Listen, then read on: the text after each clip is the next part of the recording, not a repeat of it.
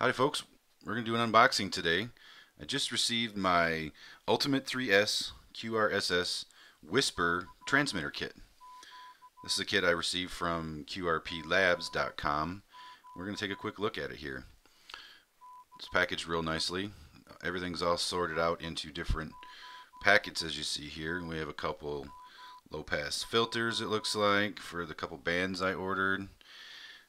I ordered 10 meters and 20 meters. And let's see, we also have the synthesizer board. So that is a SI531A for your clock input. And then, so that I make sure I'm absolutely on target with my time, I did pick up the GPS board as well.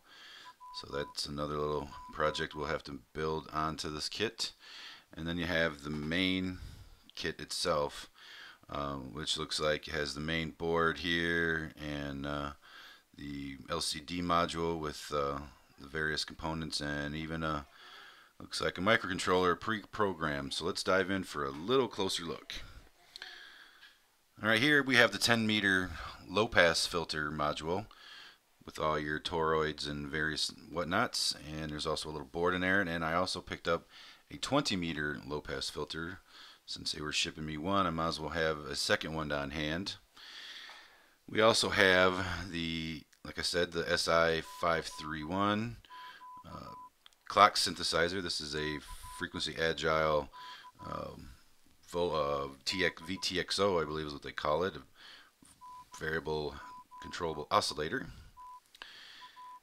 And we have the GPS board with looks like the surface mount components already established on the board, so that's good. And there's the controller, and looks like hidden under there is a little patch antenna along with the various other active and passive components that would need to be associated. And which brings us to the main board itself. You can see it's nicely packed in there. A good PC board with the LCD module. So I'm going to get working on setting this up. Talk to you soon. I'll make regular updates of my progress. Thank you for watching.